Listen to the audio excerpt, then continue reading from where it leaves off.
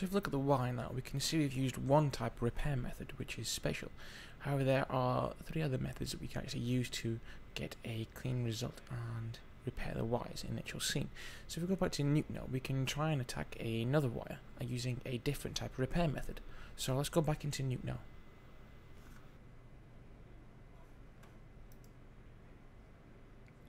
So now I've used wire removal to remove one wire from the sequence, using just the normal default repair method.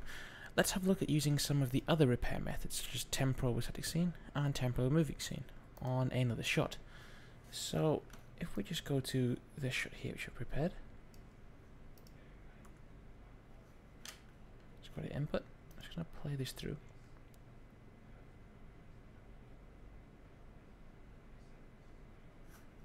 Going to delete the bin so we can get the widgets on screen. I'm just going to be looking at the sequence between 30 and 50. As you can see, what we're trying to accomplish now is to remove this central wire. I'm just going to pause this review there. Just go towards the end. This wire over here, which goes over the clouds. Now this is a completely different scene to one before, as the previous scene was one uniform colour, which was quite easy to replicate. So now we're going to try and replicate some clouds and try and push the actual node itself to do something a little bit more difficult than just removing wire and replacing blue background. This time we're replacing a cloud behind the scene. So we have to use the same technique again by using the wire removal node and tracking the wire in place, either by using the handheld keyframes or by using the eye track. Now, one thing to mention here, to view your actual keyframes, you have to open up the points tab, and then you will see the actual blue keys appearing on the screen. So you can see exactly where you've laid your keyframes, rather than being invisible and you're guessing exactly what you've done them. So this is using the same technique as before. The only thing that I've done now is change the actual tracking range from the entire source clip to a specified range. In this case, we're going to be looking at 30 to 50. And if you just play through the sequence, you can see that I've tracked it in completely. Just using manual keyframes with a little help from the smart tracker during the beginning and the middle of the sequence. During the end of the sequence, I did this by hand.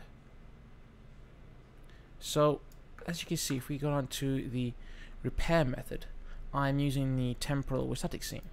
Previously, we used the spatial to actually remove the initial wire from the first scene. So let's have a look at some of the repair methods we have. First of all, we looked at spatial, which was the initial method we used. This is the default parameter. Now we use this method to get a slope-dependent filter that interpolates across the wire at the most likely given angle. Now this method only uses information from the current frame to perform the repair. We also have the temporal with static scene, which is what we're using for this repair. Now this method uses local motion estimation to align the frames from before and after onto the current frame. If the wire is not in the same place with respect to the background in these two frames, it can be used to fill in the background information and perform the repair on the current frame. We also have the temporal with moving scene. Now this also aligns from the before and after frames onto the current frame, but this uses the global motion estimation. Now again, it gets the background information from these two frames where it can, and uses the spatial repair method to fill in the rest. Now this is useful for sequences where the wire is moving and the motion in the rest of the scene is fairly uniform. For example, if the entire scene is moving in the same direction as a result of the camera pan. We also have the clean plate repair method, but we'll cover this in a later tutorial.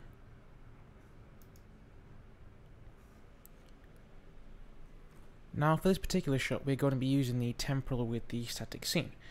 And this is the best repair method as it takes images from before and after the current frame to perform an accurate cleanup and perform an accurate build of the background. Now when you are using the actual temporal method, you have to get the option for the temporal offset. Now the temporal offset determines which two frames before and after the current frame are used to fill in the background and perform the cleanup. For example, if it's set to 2, then the current frame is 30 and the frames 28 and 32 are used to actually perform the cleanup. In this case, we set this to 1, so our current frame now is, let's say, 30. We're going to be using frame 31 to perform an accurate cleanup on this. Now, because there's no previous frame to 30, and there's no information on there, we use just the one frame ahead of this to perform the cleanup. Now if we just go to another frame, let's pick frame 39, and if we're just going to look through the wire removal node, so you can see exactly what the result is. Just give it a second to perform the cleanup and catch up with us. What we want to do is actually just go closer in on the wire itself, and what we're going to do is just filter through each of the repair methods to show exactly what happens. I'm just going to pressing O on the keyboard to turn the overlay off. So you see, so far we're using the temporal static frame and perform quite a good cleanup on there. I'm just going to go to spatial. Just going to let this render up.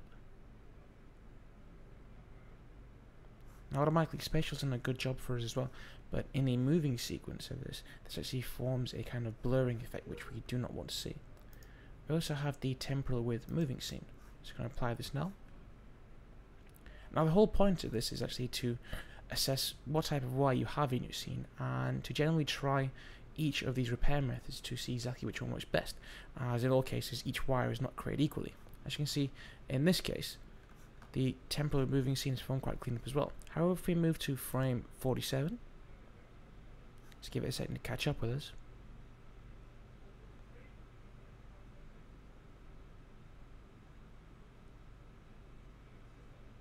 Move on. There's also a lot of odd data appearing in the actual scene itself. If we look closer on, you can see the latter half of the wire is perfect. However, we've got these blips appearing where the data is not being removed properly and the cleanup is not being performed to the best of its ability. So in this case, we go back to the static scene, go back to frame 36, let's let the actual algorithm catch up with us just for a second.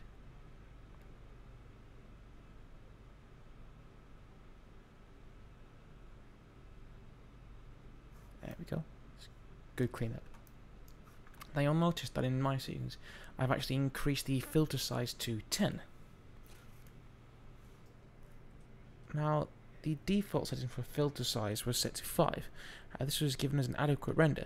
However, on closer inspection of the QuickTime that we rendered out, we could see there was a slight outline of where the wire was and the repair was not adequately completed. Increasing this to 10 actually smoothed out the actual layering of the wire, and the blending between the sky and the different artifacts between the current frame and the previous frame, which we used to actually perform the cleanup, were better.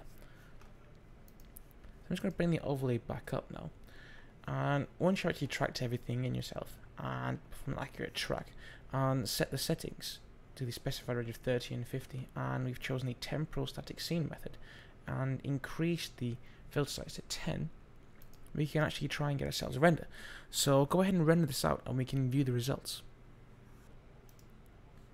If we just play through the render now, you can see the wire has been removed completely from the entire shot, and this is quite a difficult shot to actually clean up on, as the camera is panicking in different motions, and we're also getting closer and closer and a zoom effect is happening, and there's also a lot of motion blur occurring in the scene.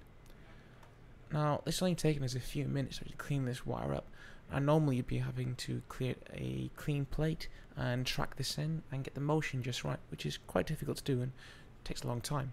Just by using our wire repair method in the WirePro node, we've actually saved ourselves a lot of time and performed quite a good cleanup. If we have a look at this QuickTime now, we can see that in the top section we have the normal static repair method, and below we have the temporal with the static scene, and below that we have the actual temporal with a moving scene. You can see by each of them how the repair method has taken place, and how by choosing the correct version of the repair method gives us the best render. Now this is also a case of trial and error and seeing exactly what works for your particular wire and your particular sequence. For the sequence we have chosen here with the Suzuki car and the background wires, the temporal with the static scene is the best.